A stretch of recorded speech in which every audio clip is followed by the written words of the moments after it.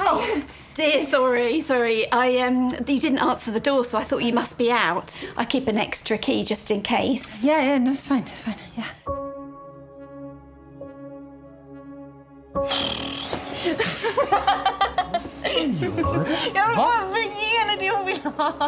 God, the time and effort we put into this shit. He's cute. I don't want cute. What do you want? Someone hot who will fuck me like I'm a piece of meat and praise my intellect at the same time. Hey? Ja! Välkommen ut! Hey!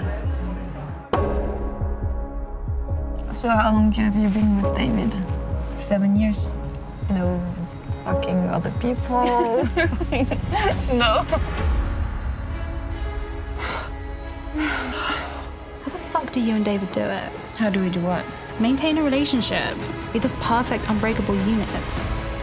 We've been together for so long, and sometimes I don't even know what's him and what's me. Gud, det är skönare än henne. Fan, du som tog initiativet, inte jag. Fuck you, håll käften David! Men nej, Siri! David's in Sweden! Oh my god, that's perfect! You can really fuck yourself up then!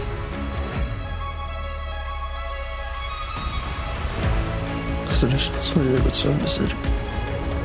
Sometimes we try so hard to make sense out of things. What we're really trying to do is just shield ourselves from the fear of not being in control. Jag älskar dig. Jag älskar dig också.